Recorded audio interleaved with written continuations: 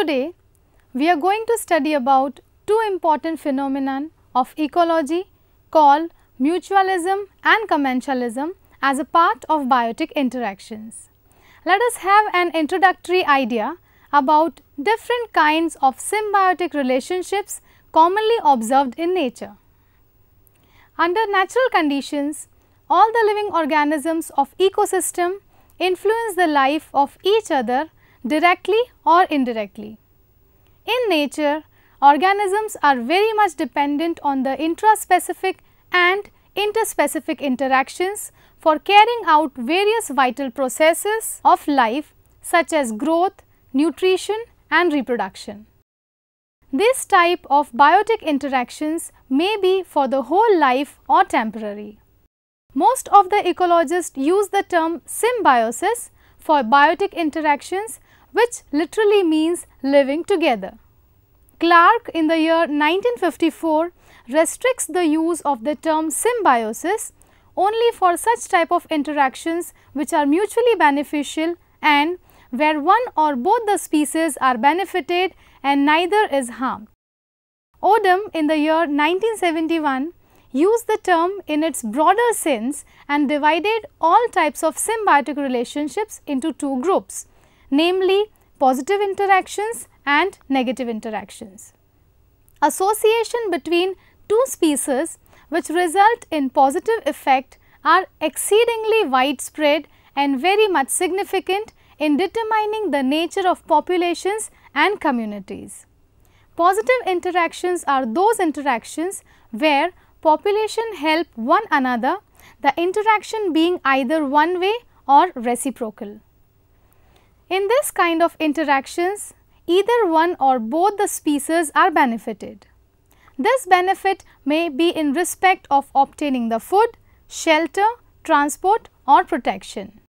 These include mutualism, commensalism and proto-cooperation. In this particular lecture, we will mainly focus on different aspects of mutualism and commensalism. Let us start with mutualism first. Mutualism is a kind of symbiotic relationship between individuals of different species in which both individuals benefit from the association. Mutualism is a common phenomenon found in nature which plays a key role in maintaining the ecological integrity of the biosphere. Mutualism has apparently made important contribution to the evolutionary history of life. Mutually beneficial interspecific interactions are usually found in tropic regions. The more realistic picture of ecosystem reveals that the need for mutualism increases with decreased resource availability and mutualism are most frequently in stressful habitats. In mutualism, two species interact in such a way that both the partners are benefited. So, it is also referred to as win-win relationships. Mutualism can be differentiated into two types on the basis of closeness of the association between two species. First, that is facultative mutualism. In this relationship, both organisms benefit by living in close association, but the relation is not essential. The species can live without its mutualistic partner and so relationship is called facultative mutualism. The second one is obligate mutualism. As the name implies, in this type of association, an obligatory contact exists between different organisms. It involves a close and permanent contact between two organisms. In this case, the other species is so dependent upon the mutualistic relationship that it cannot live in the absence of its mutualistic partner. This relationship is essential for the survival of both the organisms and two populations enter into some sort of physiological exchange. Now, let us have a look at different types of mutualistic relationships on the basis of service and resource procurement.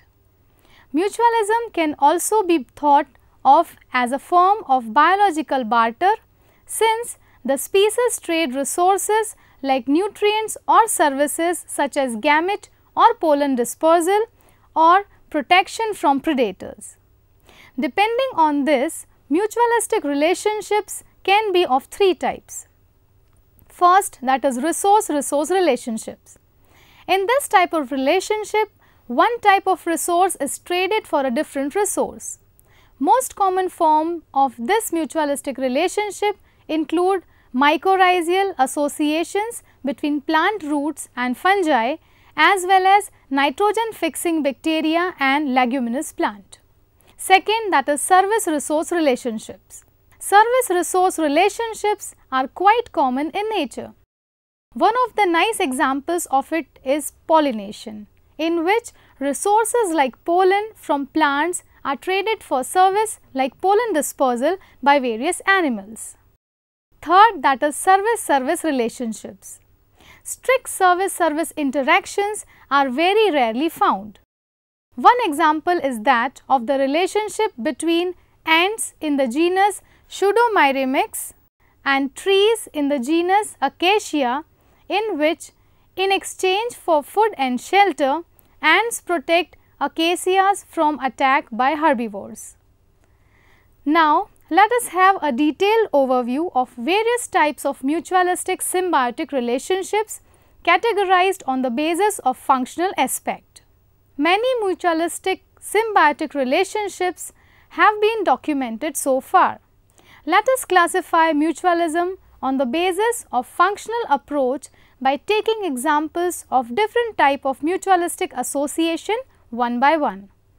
Let us start with pollination symbiosis. Pollination mutualism between flowering plants and animals such as insects like bees, moths, butterflies, etc. and birds as well as bat is one of the most common form of mutualism. They derive food from nectar, pollen or other plant products and in return bring about cross pollination. To ensure the success of this function, various structural adaptations have occurred in both plants and animals, leading to co-evolution. The second type of mutualism is transport symbiosis. Birds and mammals are of great importance as the distributing agents of various parts of plants.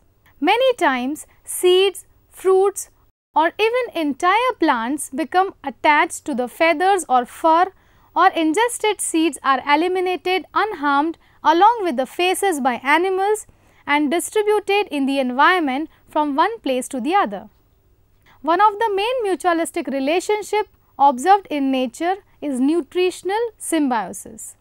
Some species benefit from nutritional mutualism. Lichens, hardy species that grow on trees or barren rocks, consist of colorful photosynthetic algae and chlorophyll lacking fungi living together. The fungi provide a home for the algae. Not only this, their bodies collect and hold moisture and mineral nutrients which are made available to the algae for carrying out photosynthesis.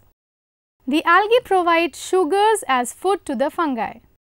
In nature, neither of the two can grow alone independently. Thus, lichens form the example of mutualism where contact is close and permanent as well as obligatory. Another example of nutritional symbiosis observed in 90% of terrestrial plant community in the highly specialized fungi that combine with plant roots to form mycorrhizal association. Mycorrhizae make substantial contribution to plant performance by using their myriad networks of hair-like extensions to improve the plant's ability to extract nutrients and water from the soil. The relationship is critical in nutrient deficient soil, with the fungi aiding in the absorption of the nutrients, especially phosphorus and nitrogenous compounds. The fungi also help the plant in defending it against pathogen invasion by preventing carbohydrates from leaching out through the root, thus attracting potential invaders. In turn, the fungi get nutrition from the plant's root.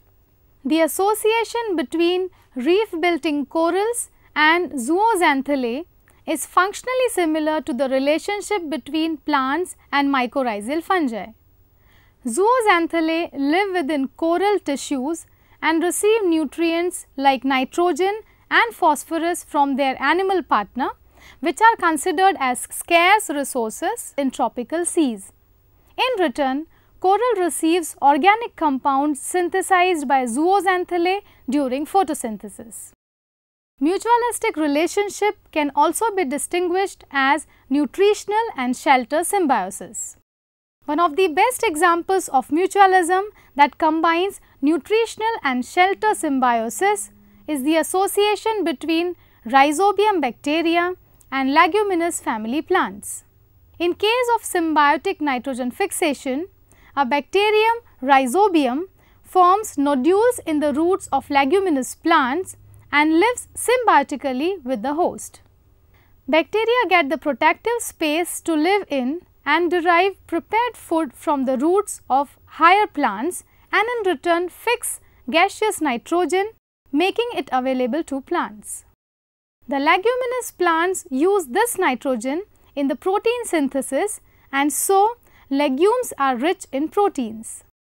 Nitrogen fixation like association also occurs in root nodules of the Alnus, Alopecuris, Casuarina, Cycadaceae, Myrica, Podocarpus, etc., and leaves of about 400 species of non-leguminous plants. Not only this, some unicellular photosynthetic algae known as zoochlorulae live symbiotically in the outer tissues of certain sponges, coelentrates, mollusks and worms.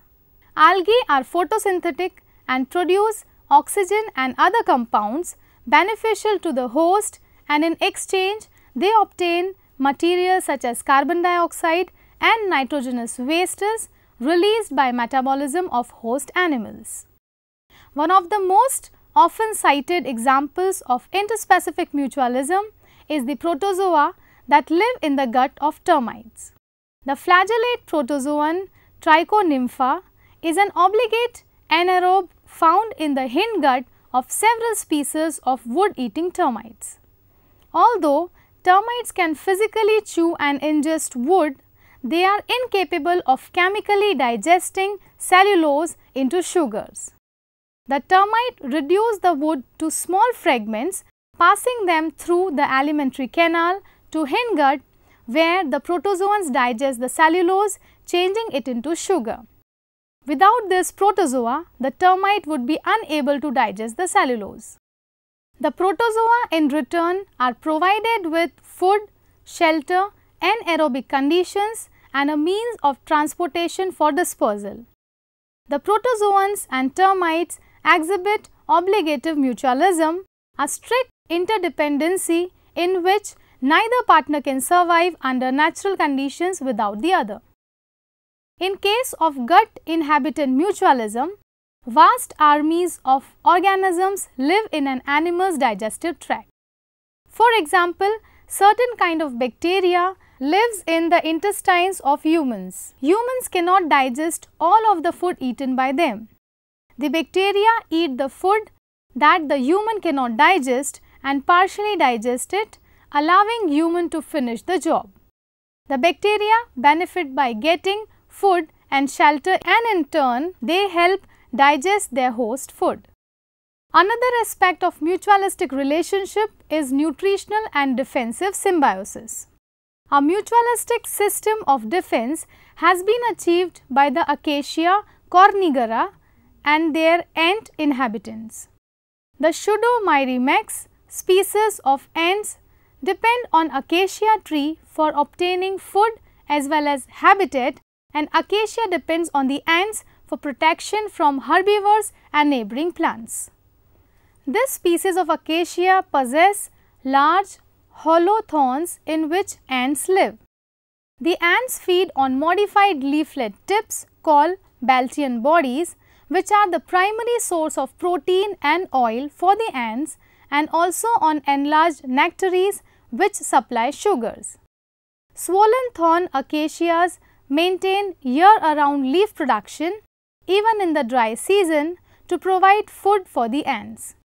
The acacia ants continually patrol the leaves and branches of the tree and immediately attack any herbivore that attempts to eat acacia leaves or bark.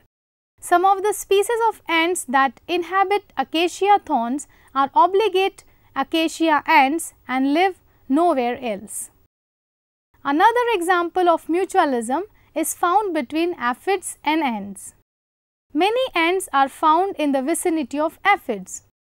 The ants feed on the sugary fluid released by the aphids and the aphids are protected by the ants. One more example of a mutualistic relationship which combines nutrition and protection is that of the oxpecker bird and large thick-skinned animals like African buffalo, elephants, rhinoceros or zebras. Oxpecker ride on the back of these animals and eat ticks and other parasites that live on their skin. The oxpeckers get food and the beasts get pest control. Also, when predators approach, the oxpeckers fly upward and scream a warning which helps the symbiont. At last, shelter and defensive symbiosis type of mutualism is also observed in nature. Spider crabs live in shallow areas of the ocean floor and greenish brown algae lives on the crab's back, making the crabs blend in with its environment and unnoticeable to predators. The algae get a good place to live and the crabs get camouflage. Let us now move on to the study of commensalism as another type of positive symbiotic interaction. In ecology, commensalism is a class of symbiotic relationship between two organisms of different species in which one organism derives some benefit while the other is neither benefited nor harmed. Commensalism is an ecological relationship which occur in both plant and animal kingdoms and is also prevalent among bacterial species. Commensalism derives from the English word commensal, literally meaning sharing of food in human social interaction, which in turn derives from the medieval Latin commensalis, meaning sharing a table, from the prefix com meaning together and mensa meaning table or meal. Commensalism is a species interaction that benefits one species but has little if any effect on the other species. Commensalism can also be referred to as do not harm relationships. In this association, the commensal benefits and the host is apparently unaffected. The commensal may obtain nutrients, shelter, support or locomotion from the host species which is substantially unaffected. Often, the host species provides a home and or transportation for the other species. Like all ecological interactions, commensalisms vary in strength and duration from intimate, long-lived symbiosis to brief, weak interactions through intermediates. Now, let us have a glimpse of different type of commensal relationships noticed in nature. There are several distinct types of commensal relationships that can be explained. Most recognized functional form of commensalism include chemical, inquilinism, metabiosis and phorecy. To get more realistic picture, let us learn about the commensal relationship in detail by taking certain examples of it. We have already discussed that commensalism is a relationship between two species where one species derives a benefit from the relationship and the second species remains unaffected. Let us understand how species interact so that one benefits but the other is not harmed. There are numerous interesting examples of commensalism spanning ecoregions of both terrestrial and aquatic realms. Let us look at several examples of commensalism which serve to identify a few representative classes of such interaction one by one. Let us start with lianas. These are vascular plants commonly found in dense forests of moist tropical climates. They are rooted in the ground and maintain erectness of their stems by making use of another objects for support. Common lianas are species of Bahuinia, Ficus and Tinospora. Thus, with much economy of mechanical tissues, lianas are able to get better light without causing any harm to the host. Commensalism can be best understood by taking the example of epiphytes. Epiphytes are the group of plant species growing perched on other plants. Epiphytes may grow on trees, shrubs or larger submerged plants. They use other plants only as support and not for water or food supply. In epiphytes, there is a special layer, velamen, over the root surface. The cells of the velamen are whitish, which can take up abundant water rapidly from the atmosphere. Orchid is a well-known example of the epiphytic plant that grows on the branches or trunks of other trees for support without any harm or benefit to the tree. The epiphyte obtains more light and air in this manner. Let us take the example of some epizoans to understand commensalism. Some plants grow on the surfaces of animals. For example, green algae grow on long grooved hairs of the sloth. Similarly, Basicladia grows on the backs of freshwater turtles. Some commensal as oyster crab, Pinotheros ostricum, is found in mantle cavity of the oysters. In addition to shelter, it also gets food from the host mollusk oyster without causing any harm. Some as Treponema macrodentium, living in mouth and Entamoeba coli in intestine of men, are harmless commensals. There are several commensals that make temporary contact with other organisms. For example, squirrels, monkeys, tree frogs, snakes, birds, insects, etc. use trees and other plants for substratum, shelter or breeding sites. The best explanation of commensalism can be given by describing the relationship between anemones and clownfish. There is a commensal relationship between some tropical sea anemones and certain small fishes called clownfishes. Clownfishes are a beautiful group of tropical reef fishes from the Pacific and Indian Oceans. These fishes have a close relationship with sea anemones.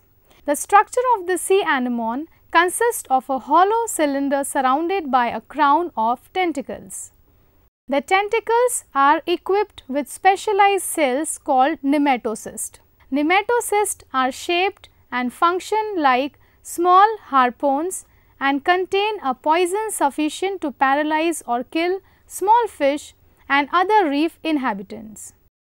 Clownfishes live within the waving mass of tentacles of sea anemones. Because most fishes avoid poisonous tentacles, the clownfishes are protected from their predators. Another nice example of commensalism is of barnacles and whales. Barnacles are the sedentary crustaceans, that is, they cannot move on their own. They may attach themselves to more mobile marine organisms. At their larval stage, they stick to the bodies of other organisms like whales and other places like shells, rocks or even ships and grow on their surface. As the whales move about, the barnacles find new habitats where food might be available. While the whales are on the move, the barnacles catch hold of floating plankton and other food material using their feather-like feet.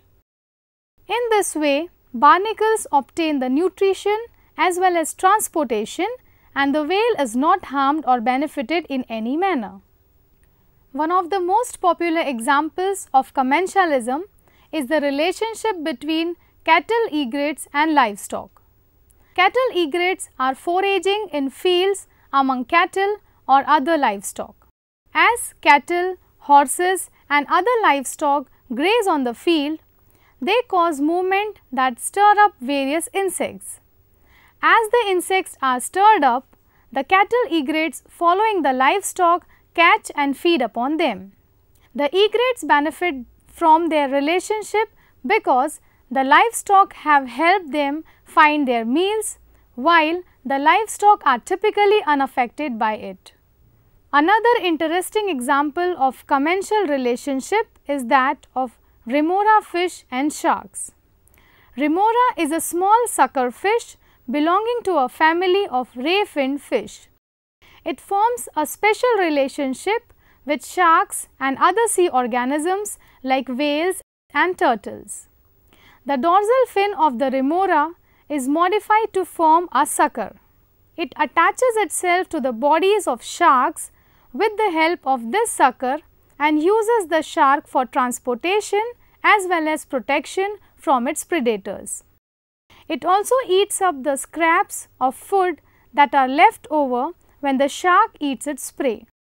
In this manner, the remora fish forms a commensal relationship with sharks and does not in any manner harm or benefit them. Pseudoscorpions and beetles also show commensal relationship. Pseudoscorpions are scorpion-like insects that do not have stingers. Some species of the pseudoscorpions hide themselves under the wing covers of large insects like beetles. This gives them protection from their predators and also provides them a means of transportation over a larger area. Because of its small size and lack of sting, it does not harm the beetle in any way. The example of monarch butterfly and milkweed also provides an idea about commensalism. The monarch butterfly is a well-known type of butterfly that is found very commonly in the North American region. At their larval stage, the monarch forms a commensal relationship with certain species of milkweeds. The milkweeds contain a poisonous chemical known as cardiac glycoside, which is harmful to almost all vertebrates. The monarch stores these poisonous chemicals in its body throughout its lifespan. When a bird eats a monarch butterfly, it finds it distasteful and gets sick. Thus, birds and other predators avoid eating the monarch. In this way, the monarch butterfly benefits from the milkweeds without affecting them. Another example of commensalism is the bird following army ants. Many birds form a commensal relationship with some species of ants like the army ants. A great number of army ants trail on the forest floor and while moving stir up many insects lying in their path. The birds follow these army ants and eat up the insects that try to escape from them. The birds benefit by catching their prey easily while the army ants are totally unaffected. One of the easiest examples of commensalism is of burdock seed on the fur of passing animals. Many plant species like burdocks, weeds, mostly found along roadsides and on barren land, have adapted themselves by developing curved spines on their seeds or seed pods in order to disperse them over a large area. They easily catch onto the fur of passing animals, which carry and drop off these seeds to other regions. In this way, this commensal relationship ensures the proper dispersal of burdock seeds while the animals remain unharmed. Emperor shrimp and sea cucumbers also constitute nice example of commensal relationship. Emperor shrimp is a small crustacean that is usually found in the Indo-Pacific regions. It can be seen hitching a ride on sea cucumbers. These shrimp get protection as well as a mode of transportation to move about in larger areas in search of food without spending any energy on their own. They get off from their host sea cucumber to feed and get back on for a ride when they want to move to another area. Last example of commensalism is that of redwood sorrel and trees. Redwood sorrel is a small herb which benefits from growing in the shade of tall redwood trees with no known negative effects on the redwood trees. Regarding commensalism, some biologists argue that in nature there exist certain situations where we find some hetero not mentioned associations in which it is difficult to prove whether the interaction is totally neutral to the host or not. For instance, one of such example includes epiphytes. Large number of epiphytes can also cause tree limbs to break or shade the host plant and reduce its rate of photosynthesis. Similarly, phoretic mites may hinder their host by making flight more difficult, which may affect its aerial hunting ability. Thus, whether the situation mentioned here may belong to commensalism or not is still unanswered. Many more examples of mutualism and commensalism are being discovered each year as man delves deeper in the quest of solving the still unsolved mysteries of nature.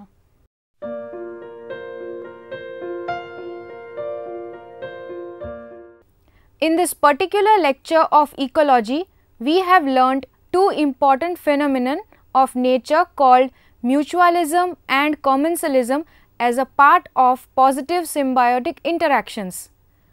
Initially, we have gathered the information about general meaning of mutualism, then we have classified it into facultative and obligatory mutualism. We have also described its types based on service-resource relationship. Not only this, to get more realistic picture of mutualism, depending on its functional aspect, we have discussed numerous examples of this type of mutualistic relationships which are commonly observed in nature. During second half of this lecture, we have got an overview of commensalism with its types in terms of chemical, inquilinism, metabiosis and phoracy. We have also described certain peculiar examples of commensalism to get a more detailed knowledge about the concept. And all the examples of mutualism and commensalism discussed in this program provide the evidence of the extent to which some living organisms can evolve or adapt in order to survive. Thank you.